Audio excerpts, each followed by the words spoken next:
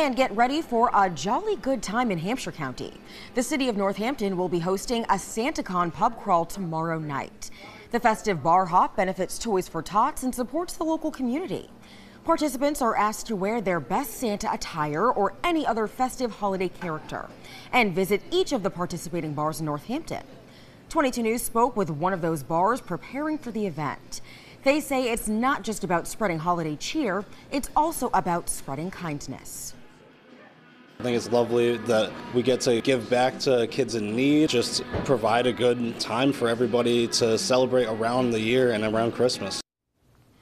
There will also be a raffle during this event, and for every unwrapped gift donated at any location, participants receive a raffle ticket, increasing their chances to win the grand prize.